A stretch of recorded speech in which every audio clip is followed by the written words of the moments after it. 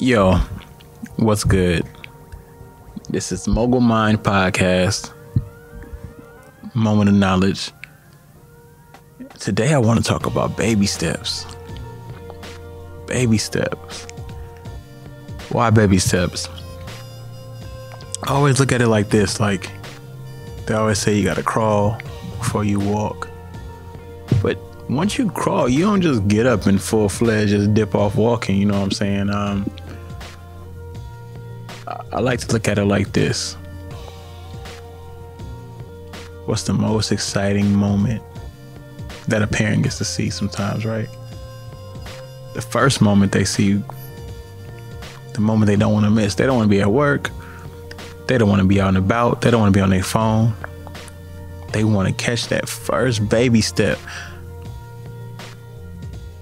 But how do you even get to that first baby step? Well, obviously, you ain't gonna remember when you took your first baby step, but you've seen it happen. You crawled. You probably even tried to make yourself stand a couple times. Fell down.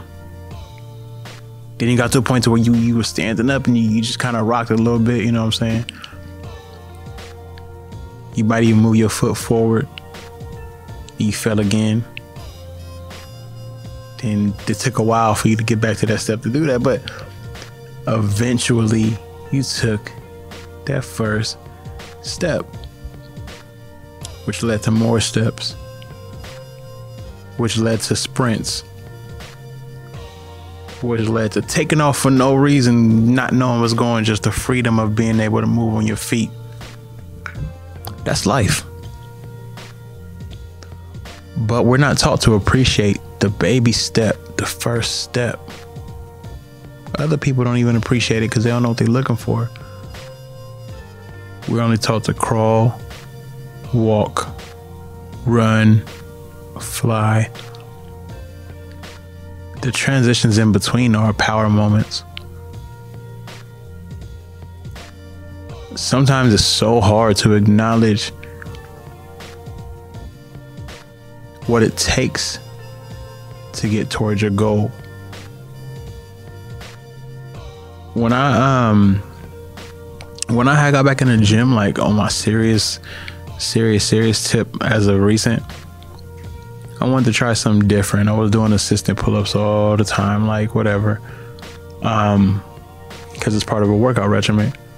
Then I was like, nah, I'm gonna do some full body pull-ups, chin-ups.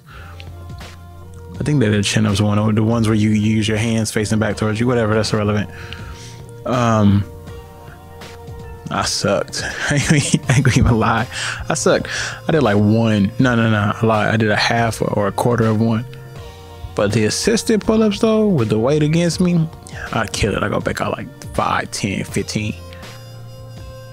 3 sets of 8. Whatever the case, however I was doing, I was over there killing it. But I was like, you know what? Somewhere in the middle of my workout set, I'm gonna go try that pull-up. I'm gonna go try it. Nope. I got halfway this time. Nope. Yeah, a little over half. Nope. Down to a quarter. And there was this one time I did a whole one. I felt like I accomplished something. It was crazy. I was like, man, I got a whole one done. But can you imagine the mindset of excitement for myself? Just like, yo, this is kind of dope. Versus sharing that with people. I did one chin up. That don't even sound like a lot to the average person who does 5, 10, or can do it whenever, you know. But that one, it took a lot to get to that one. Nah, I probably do like 3. Maybe do 2.5. Sometimes 5. Maybe I split them up throughout my set and just kind of come back and kind of test tolerance. I still do the assisted ones too, just to build my strength. But the point is, you've done that too. And you never really acknowledged it because you weren't told it was okay to be happy with that level of growth. And you didn't measure for it. You were so busy measuring feet that you didn't measure inches. at what point in your life do you start accepting and applauding for yourself for the baby steps? Because you need to. You need to be okay with saying it's okay to have a starting point. It's okay to have an ending point. It's okay to be like, look, I'm getting there. I'm not there yet, but I'm a lot further than where I was.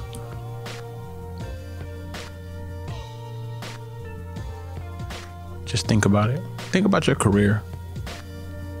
Think about your life.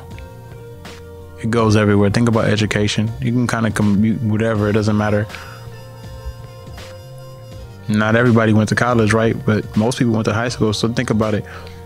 If you just mad you didn't graduate yet, that doesn't mean you don't appreciate your freshman year, your sophomore year, your junior year, your senior year. They're all separate years, but they're all progression. They're all different milestones. And even more of a microscope on it, you had certain teachers and certain semesters and quarters, and you were impacted at different times in that situation. I read an article a couple months back, and Steph Curry, if you don't follow basketball, most people know who Steph Curry is, but if you don't follow basketball, he's the top 3-point shooter in NBA history. He's on the Golden State Warriors. I'm not just saying this because I'm a Warriors fan or whatever, but he said any three that hits the rim doesn't count while he's practicing. And it ain't even a matter of making it. He wants them to be swishes. That's a level of dedication. But he had to make that first three at one point. Then he had to test how far he could shoot threes. Then he had to test how many he can make in a row. What part of the court he can shoot at. Could he shoot him running? Could he only shoot him standing still? Could he shoot it being passed to him? There's different levels of the things you're testing in your life. But baby steps is where it starts. You want to be great, start with baby steps. What do you want to do? You want to be the best blank. Give yourself an execution and a way to that so you can measure that, so that you don't feel like, hey, I'm not doing anything. It's so easy to look up in the middle of working and just feel like you are unaccomplished. The difference is, though, if you take a little closer look, you can see how far you've come. Don't ever shame yourself comparing yourself to someone else's journey. It will do nothing but hold you back.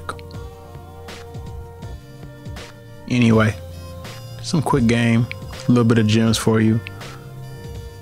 All I want to do is help you become better. And hopefully help somebody else become better.